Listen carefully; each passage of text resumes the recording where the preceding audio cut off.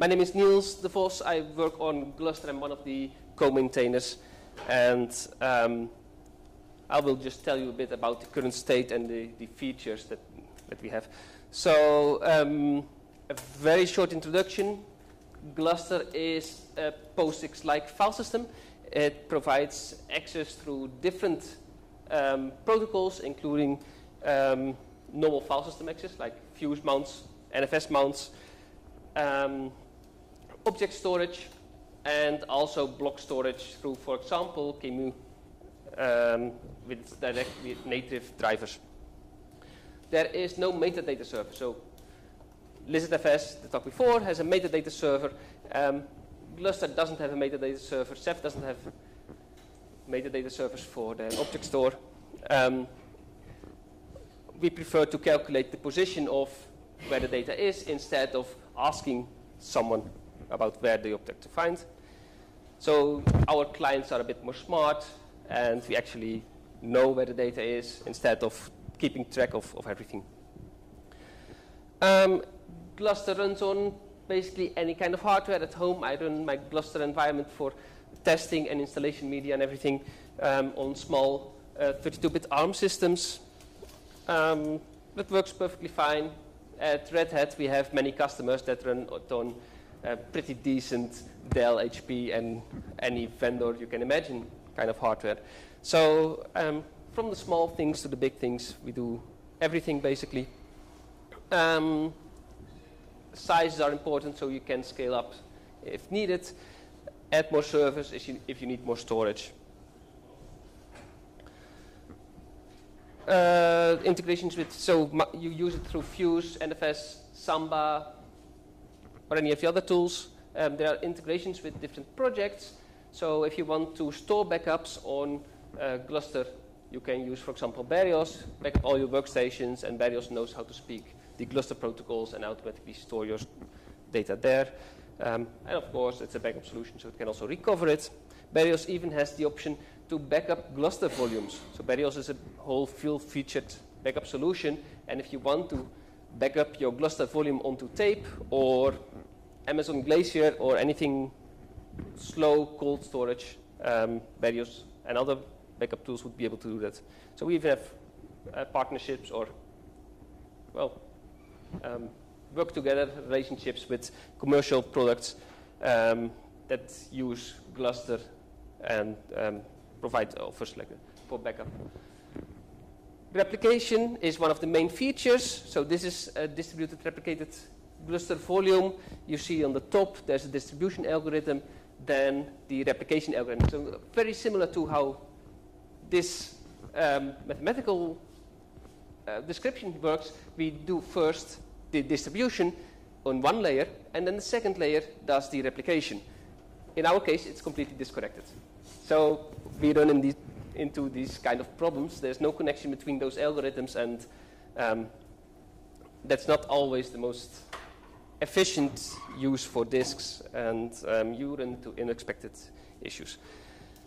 Instead of using replication and distribution, there is also erasure-coded options. So you can use, we call it disperse, it's erasure-coded, so it's like a RAID 5 over the network. It's a bit more complex because Gluster by default uses everything based on files. So you have distribution based on the whole file. The file will locate it on one of the bricks. If you do replication, this particular file gets replicated exactly to all the bricks you need. So it's really file-based. And in absolute emergencies, a system administrator can go to the storage, go to the XFS file system or whatever file system you use, and you see the files. You can access the files without using Gluster. We don't recommend it, but if you're in an emergency situation, you can actually do this.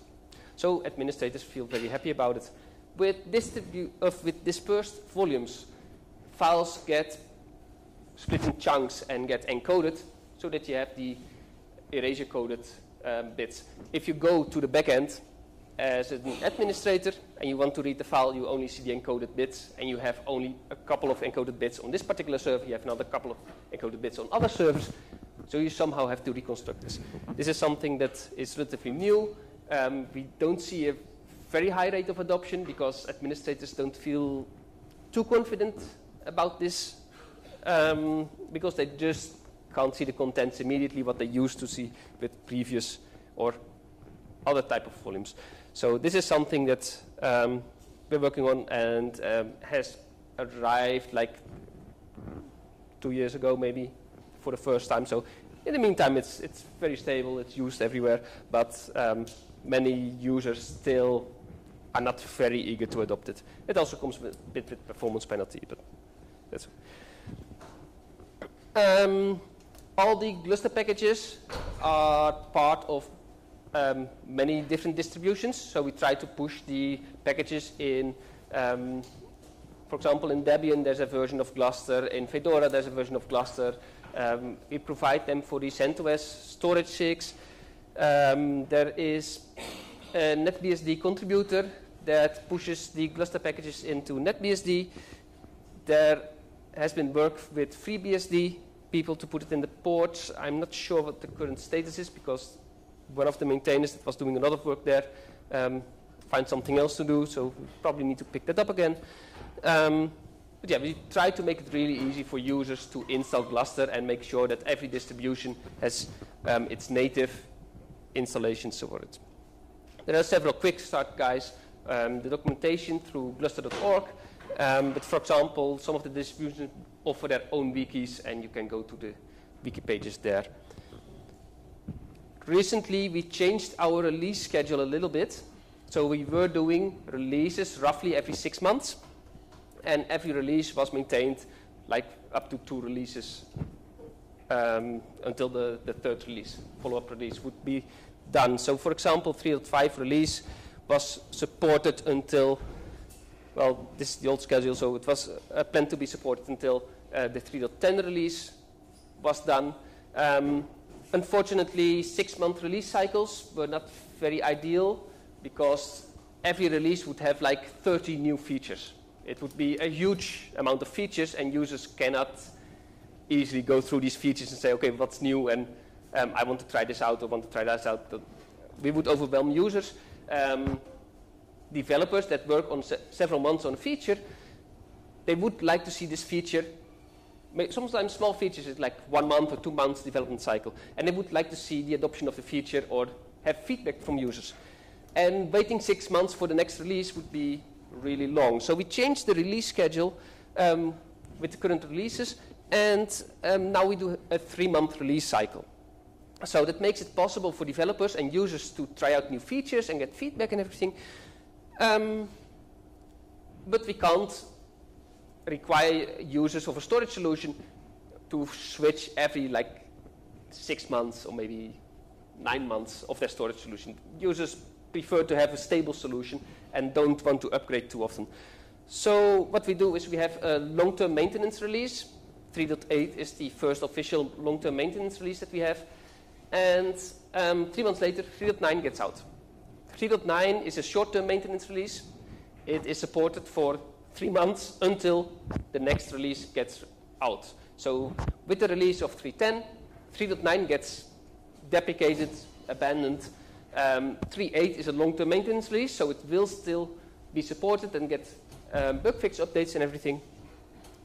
And this is the current approach that we're taking. 3.10 was has a release candidate, I think, was tagged last week, and is planned to be released in the coming weeks. So we're doing some tests and make sure that everything is there, and we'll get it released surely before March. With the 3.9 release, which is a pretty current short-term maintenance release that's still being worked on and bugs get fixed in this short-term maintenance release, we had additional commands to ease the replacement of bricks. Multi-threaded self-heal existed for normal replication, but it didn't for erasure-coded replication. So now we have multi-threaded self-heal for erasure or dispersed volumes. Also for erasure-coded volumes, we added CPU optimizations. So we have some of the assembler code for the erasure-coded erasure coding functions that we have, so that it's more optimized in the CPU. Not that the CPU is normally a bottleneck, but with erasure coded volumes, you definitely have more CPU usage. And if you have low-end hardware, then these optimizations make a difference. Sometimes clients take a look on a file, and this file has or the client has an issue. The lock needs to be revoked, and we have a CLI gotten from CLI is the command line interface. Facebook uses Gluster a lot, and they don't really care about their crashes that they have on client-side systems. So the Facebook team that provides the storage interfaces, they say, well, applications is not our business, but they tend to crash, they forget to release logs, and we cannot wait for the timeouts that it takes to detect this kind of log loss or application loss. So we want applications to take over immediately. So we added a functionality to actively revoke logs on demand when the application management interfaces notice that an application crashed or is not responsive anymore. They kill the application and they revoke the logs as well. So it makes it a bit more flexible and everything. We have bitrot detection, so if data changes on the back end or disks start to return non-fatal read errors, we can detect them, and it's a background process that runs every so many times. Now there's an on-demand way of triggering this scrubbing and checking. We added more APIs so that you can do eventing. So any of the management infrastructure around Gluster needs to get notifications. And notifications are important to know when bricks or servers are missing or crashed or disks are failing. And display these events in a web interface is important. It really helps administrators to figure out what's wrong. They don't seem to like to go through logs anymore. Everyone wants a web interface. So we needed a notification API to provide this. We also improved our geo-replication. So we have multi-site replication. And it's always a bit tricky to set up. So we have an interface to make it a bit easier to configure. That's also command line. 3.8, the time before, already added some REST APIs. So you can configure Gluster through REST APIs. Mostly Heketi does this in combination with Kubernetes. We added improvements for sparse files. Sparse files over a network are useful that you do not read the empty areas. So if you have a gigabyte file, which only contains a little bit of data and then maybe at the end of data, and the middle is empty, it's sparse. Over a network file system, you prefer not to read this empty area. You prefer to skip it, because reading, for example, zeros is not very efficient, and it would cost just a lot of network bandwidth. So backup applications were not very happy with it, that it wasn't existing, and we added that in the previous release. Again, geo-replication, because it's one of the big functionalities that we offer in Gluster. We made it tiering aware, so we have a tiering. You have a fast tier and a slow tier, and now geo-replication can actually do that decently. Sharding is splitting from big files into chunks. Geo-replication didn't do that efficiently either. That has been addressed. Some users use only 2 copies of the data instead of 3, what we recommend. If you have 2 copies of your data, you can run into split brain scenarios, which is a problem. For that, you have to resolve them, and you resolve them in Gluster with a policy-based split brain resolution. So that means that you can say the biggest file is always the correct file, or the file that is updated last, or several of these policies now exist. And it helps administrators immensely. They don't have to recover or fix the split brains for every single file. They just can set the policy on this particular type of volume for this particular kind of workload, and they pick whatever solution they would like to see best. Yes, in the previous release, we added multi-thread self-heal. I'm sharing the slot with Patrick, so I don't know how much time we have left. Yeah, okay, yeah, okay. So 3.7 is the current oldest release that we still support.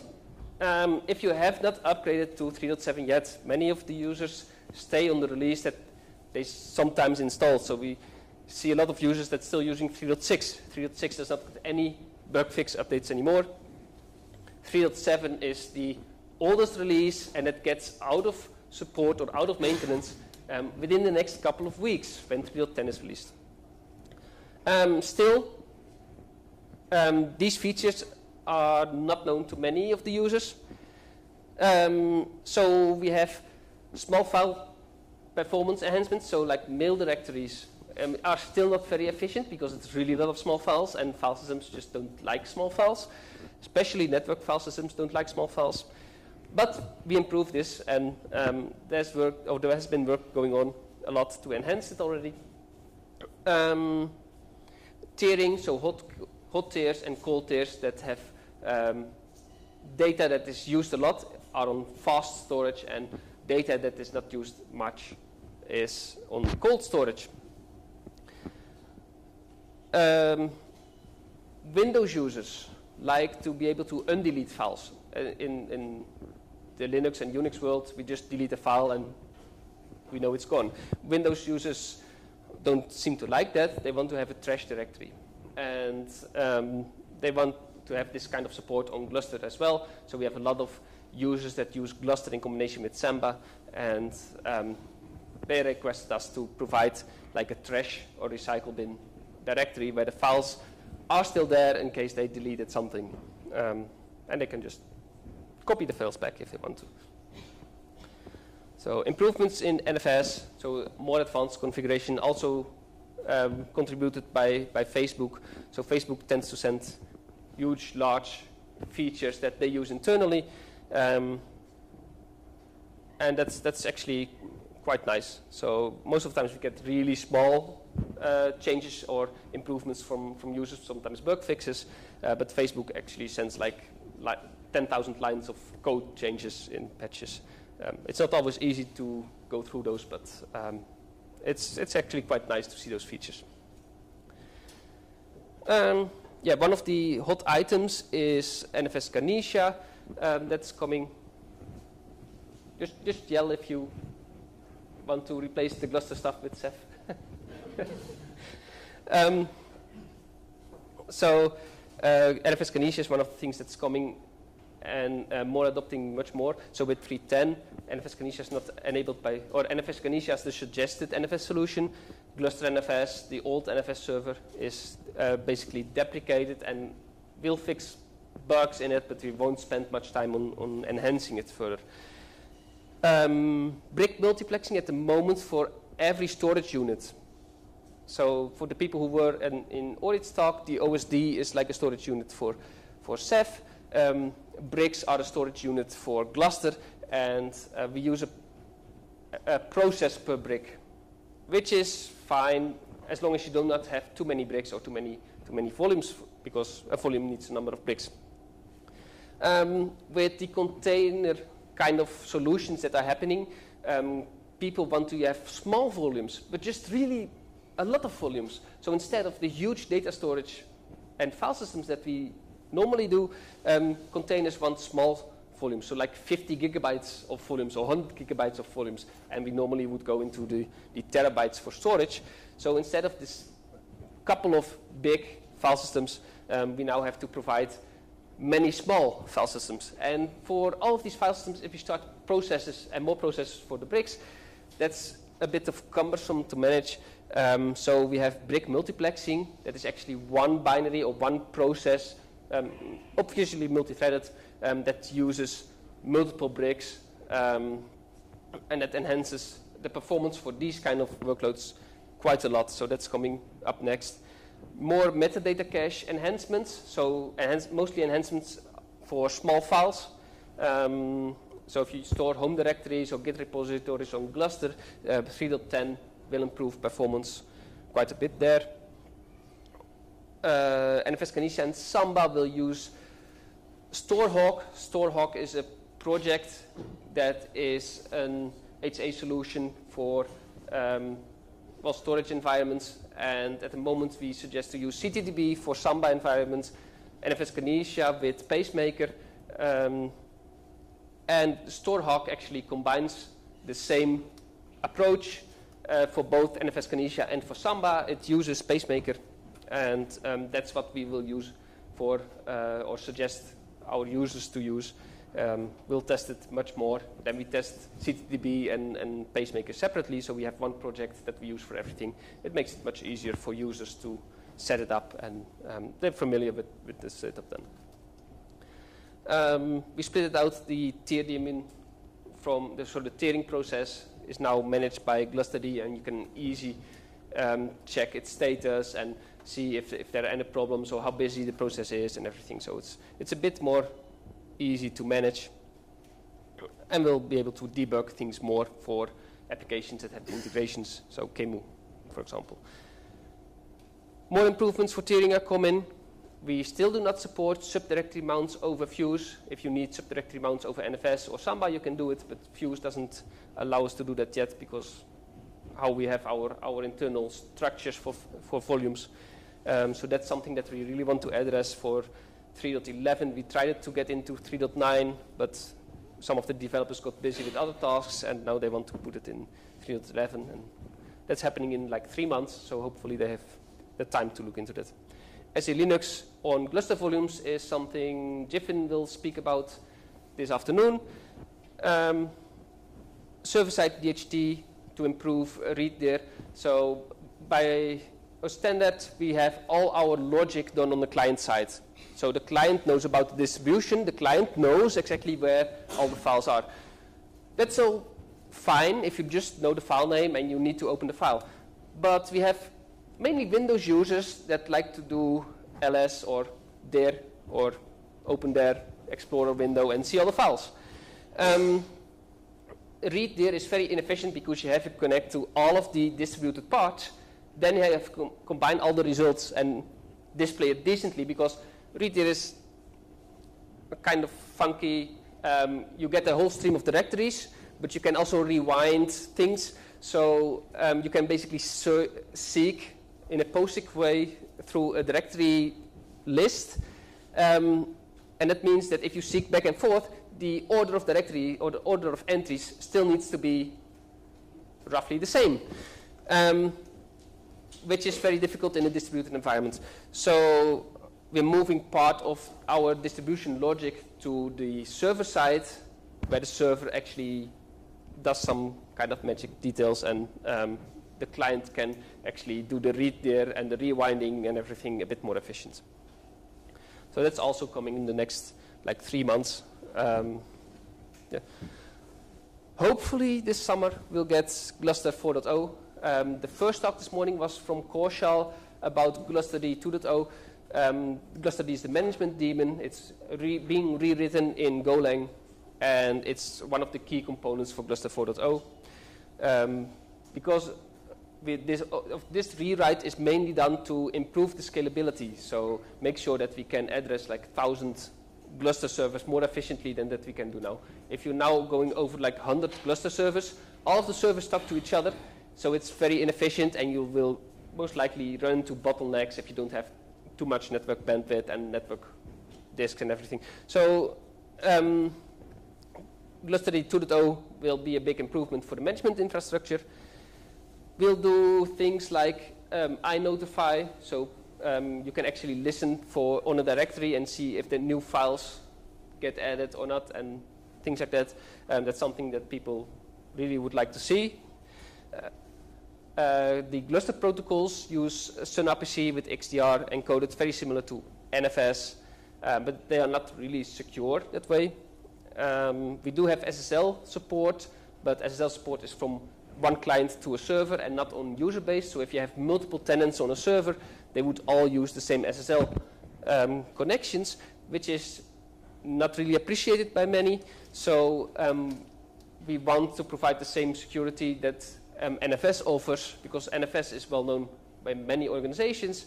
They seem to use Kerberos mostly, And we would like to use the same infrastructure that they use and provide kernel support for Gluster.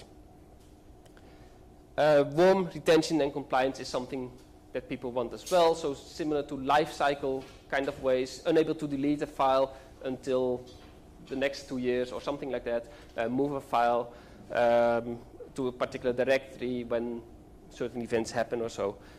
Those things are coming, but it's slowly because it's not really on our priority list.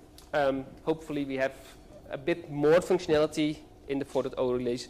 We have basic warm features, but they're nowhere to what people expect from compliance approved warm. So we have simple write once, read many kind of features, but it's just like toy and nothing really official. That basically ends my slides. So you have some minutes left to talk about Ceph. If you have any questions about Gluster, I'll be around in this room or at the Gluster booth in the K building. Don't hesitate to email the users list or anything that in the IRC channel. So we have the hash Gluster on Freenode.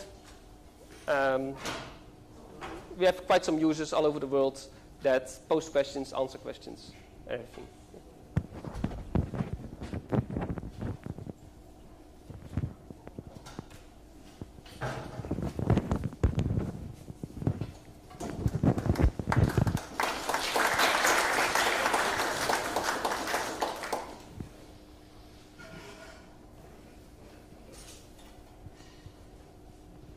All right, as he mentioned, I'm just going to take a few minutes to talk a little bit about what's going on in the Ceph community lately.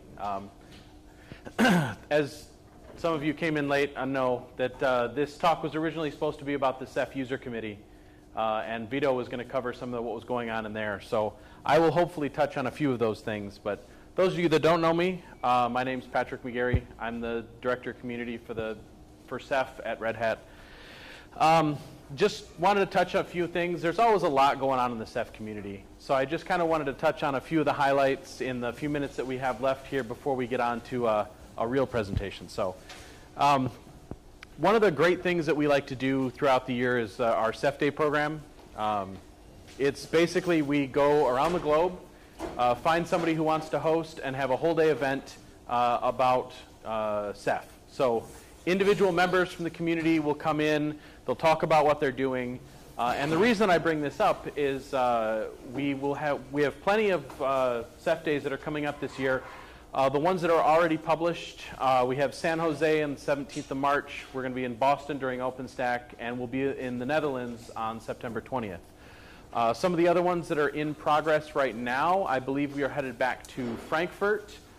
We may be in Stockholm and Warsaw in April, and we'll also be probably in Taiwan. We'll be in Sydney during early November, and several others. But if you look at the new Ceph website at /Ceph Days, you should see them as they become available.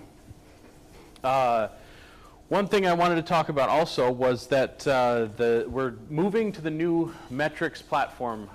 So right now we have metrics.ceph.com. It's a great dashboard, shows all of the kind of ins and outs of what's going on in the Ceph community. It was built by the Bitergia guys with us. So those of you that were at GrimoireCon this past Friday, you'll already know a lot of this. But we're pretty excited about where we're headed next. We're moving to a Kibana-based dashboard, so you'll actually be able to play with it and dig into the numbers. But more importantly, we're also launching a new tool called Ceph Brag. This is a part brag and part tool. So users have the ability to do some performance tests on their Ceph clusters and share that performance data with the Ceph community at large.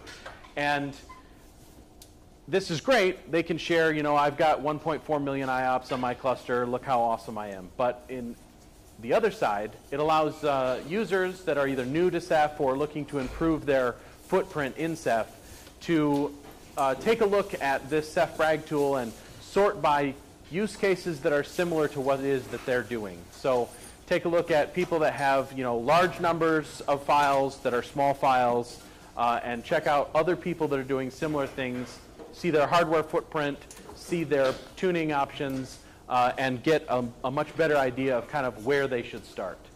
So we're hoping it'll be a little bit of both. As I mentioned, Vito was originally supposed to be here to talk about the user committee. The user committee was the kind of first little baby steps into governance that we took about 3.5 years ago. And it has since grown into a very nice part of the community underneath the now Ceph Advisory Board, which is our actual governance. Most recently, they've been involved in helping with our release cadence, doing contributor credits, and most notably, our mirror network.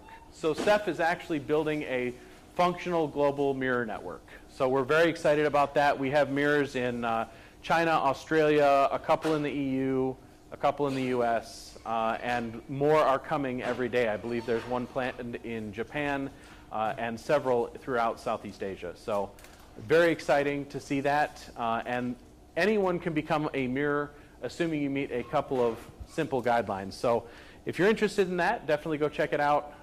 It's on the Ceph website. It's also in the Ceph doc. And you can check that. If you can't find it, let me know. I'd be more than happy to point you in the right direction. As I mentioned, we have real Ceph governance now. This launched in October of last year. We tried to get a pretty good representation across the entirety of the Ceph ecosystem. A little bit of the academic roots, a little bit of the individual contributor roots, and then some of the larger players that were making kind of long-term strategic bets on Ceph. So we wanted to make sure everyone had a voice in helping to drive Ceph forward. The nice thing is Ceph, as you know, as it was designed, no one can really own Ceph. Red Hat may own the trademarks, but no one can actually own the code. It was deliberately built with a fractured copyright or a distributed copyright. So anyone that contributes to Ceph owns their contributions in perpetuity. So that's nice. No big bad can come along by Ceph and make it evil. So it's nice to see that a lot of these companies that are doing large contributions are also getting involved in kind of helping to drive the community forward as well as the code. Ceph Tech Talks. So if you would like to know more about deeper levels of technical things associated with the Ceph community and tangentially related projects, every month we do a Ceph Tech Talk. It is the fourth Thursday of the month. It's done online so anyone can join. This one we hold at the same time every month, so I don't flop it around like the developer monthly. But 1 p.m. Eastern, I think, so it's only like 7 o'clock here, so it's not too bad. We usually have a pretty good variance of speakers, everything from core team members. I know Josh has previously talked about RBD.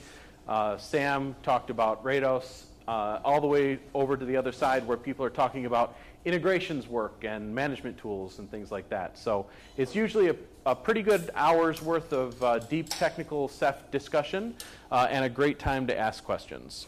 And if anyone wants to talk about their Ceph work, you're more than welcome.